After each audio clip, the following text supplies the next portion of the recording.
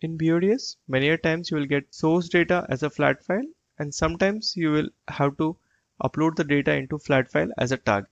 So we'll see what are the options available to consume the data in flat file and to update the data in flat file.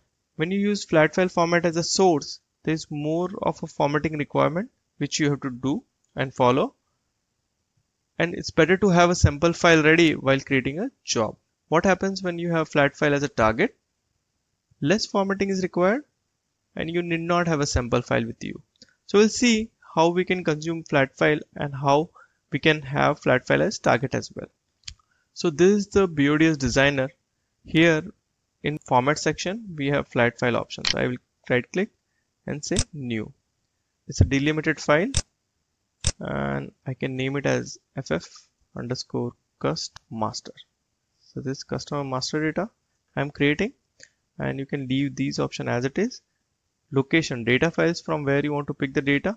There are many options. For timing we'll choose local, but at times you have FTP locations which you want to choose, that you can choose whenever it is required. For timing we will have a local as an option because we have our data in local folder. So let's see what kind of data we have. So if I go to this folder, I have my data is part 1. So this is the data I have in part 1 file.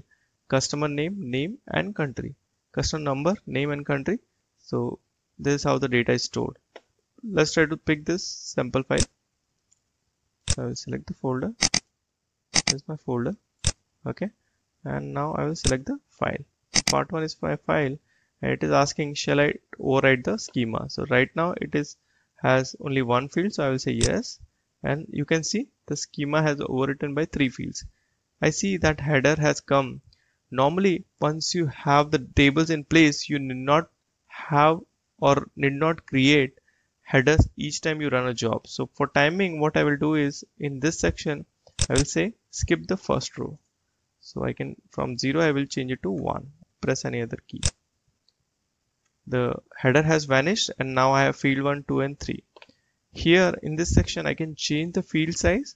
So it may happen for future data, there might be customer with bigger name. So I can just say 10 here. I can also change data type here if I want, but I will keep as it. So this is how you create the flat file format for your data. Here you can see I have comma separated file and row is by new line. So these are the option which you have to use while creating a flat file format for source. So I will save and close. I can see the data has come here. I will save and close this. The name is ff_customer_master. This is done. I will go back to my initial job. This is the job we had. This is the workflow. I can just simply drag one more data flow and keep it here. I need not name it. I will just keep it, and by default system assign one unique name.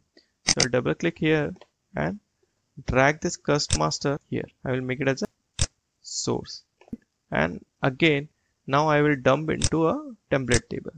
So I will say customer is the table name, the same data store with the same owner, and I will just put a query here in between these two and we'll connect them. So we'll see what we have here. So we have 3 fields here. We don't have any fields in the target, so we'll again assign it. As a one-time effort, you may have to change the name here. So we'll just say customer number.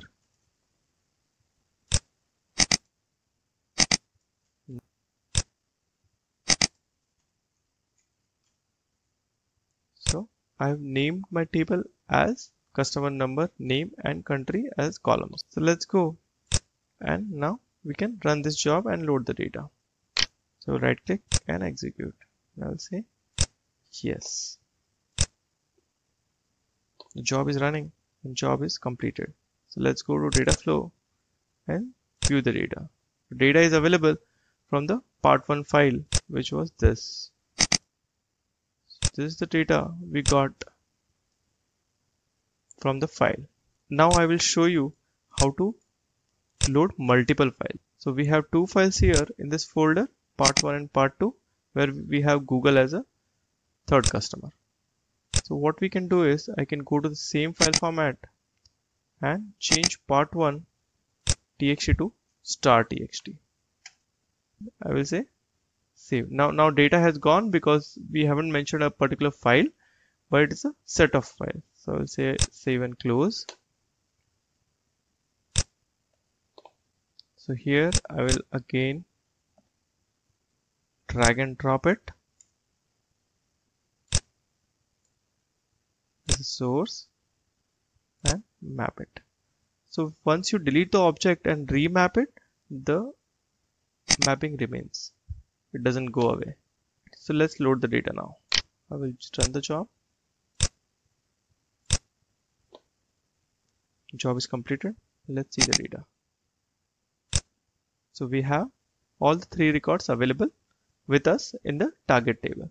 So that's how you use single file or multiple file as a source to update the data into target table and read the data from a text file.